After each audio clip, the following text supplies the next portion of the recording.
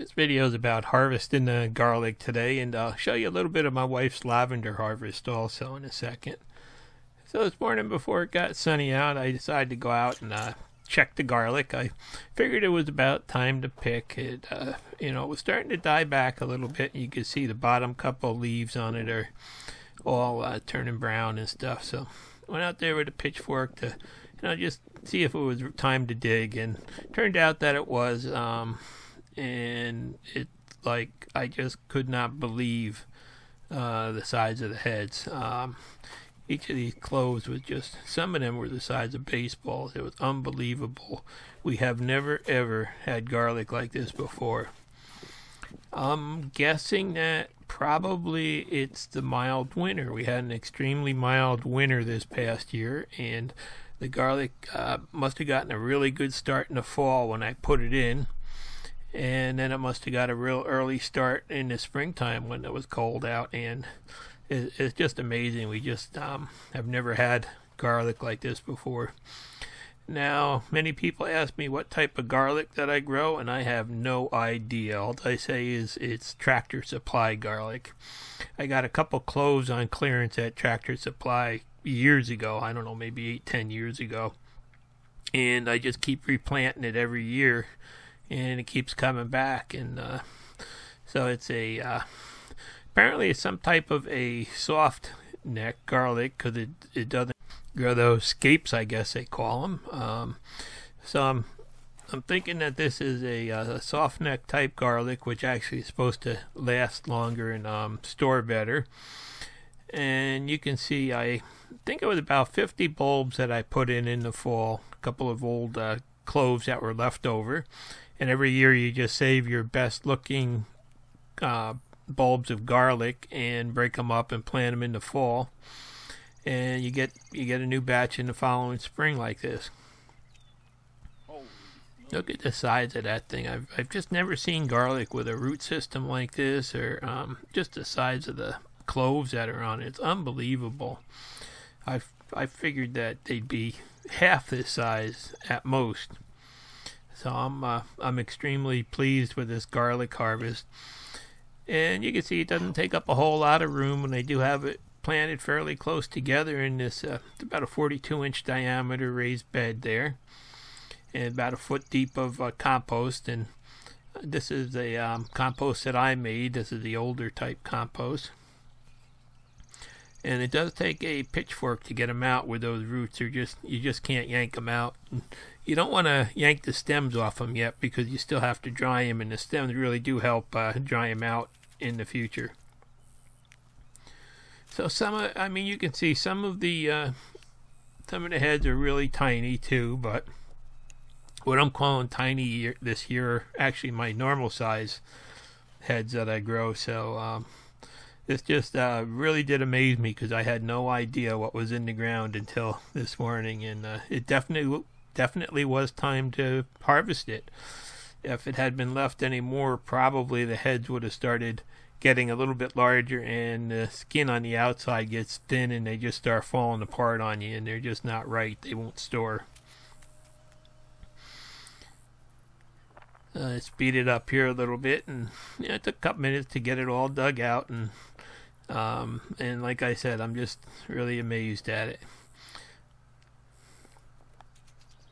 And there you can see the bed. This is the compost that I made, and I think it's much better than the commercial stuff that I bought this year. So I'm gonna have to stick with that from now on.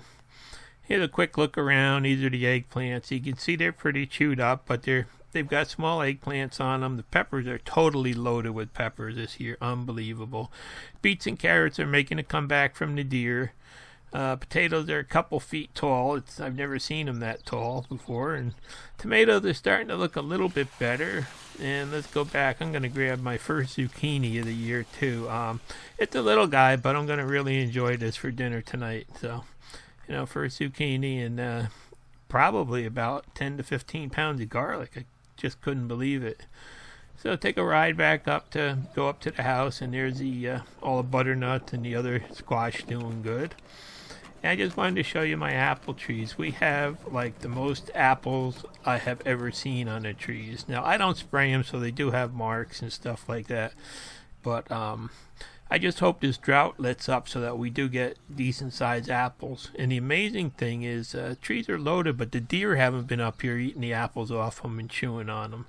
So that's pretty amazing to me. So up to the house to get these ready to hang and dry. And you only want to take and wipe the dirt off. I just scrape any dirt off that I can get. Just work around. At this point in time, I'm going to leave the roots on and the stem intact for drying. So it takes a while, but you do not want to use water. You never want to wash them at this point because you'll just get water in the heads and you'll cause rot and they won't store. So just I'm just using my fingers and dig through those roots and get the most that you can out. You'll have a little bit, but that'll come out later once they're dry. And a wire basket isn't the best for keeping a mess and contained.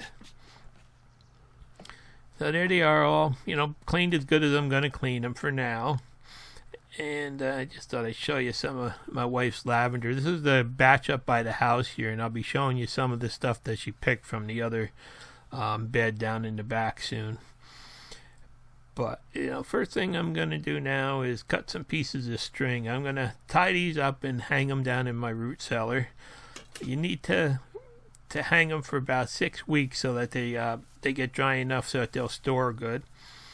And I'm just grabbing a handful of like 6 to 8 of the bulbs, and I'll put a couple wraps of string around them and just tie them into clumps like that. Now, from what I understand, the stems actually do help a lot drying them, and that's what they look like. Now, I hang them upside down like that, but I think some people hang them the other way, and I'm not sure which way is best, but I've had no problem doing it this way. So I'm just going to get them all bundled up into little bundles there, and then I'm going to head down to the root cellar. And here you can see it's it's getting, the full jars are getting low, and there's all the empty jars all ready to be filled again. So that's going to be another upcoming job soon as things start to mature in the garden. But now all I'm going to do is I'm going to hang them up on my vent pipes in there. Now this is usually the hot air exit pipe, but right now I have all the valves closed and there's no air circulating from outside because it's really hot out there. And we got the air conditioner on inside, so it's nice and cool down here in the root cellar. So I'll just turn that little fan on in there. Instead of blowing the air out, it actually will blow it back through those little vent holes in the bottom of the pipe and help dry the garlic. Just keep air circulating and help dry it quick. And you want to make sure you dry it in a dark area too. So when I turn the light out in here, it'll just dry on its own. So now that that's done, I'm going to go up, and my wife's got some lavender she picked from the back batch of lavender. There you see my hens and chicks. They're all starting to sprout up some big things in the center. And those ground cherries are just unbelievable how they came back. But this is maybe about 1/10 of what she's got growing down in the back. She picked some, and she's going to start drying it. So first thing, same as the onions, just take some string and tie it up into bunches that you can hang. Now for the lavender, we actually hang it in the garage, and that seems to work fine. It doesn't have to be in a dark place. And once you get it dried, there it is, hanging in the garage. The lavender will just fall right off the stems, and you'll be able to use it. This is just a quick flyby of last night after I got done watering.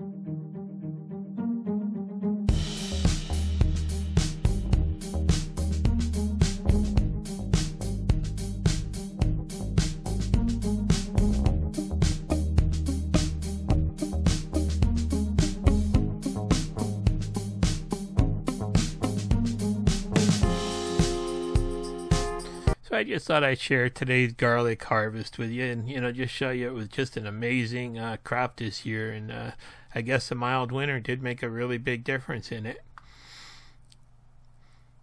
And it's all hanging, and in 6 weeks I'll just cut the stems off and pack it away in vented baskets. And just a little update on the lavender that my wife dries every year and makes big sachets for everybody out of. So that's all starting to dry now. And then of course I have to post a video of a pork that we pulled. Thanks for watching. Please subscribe.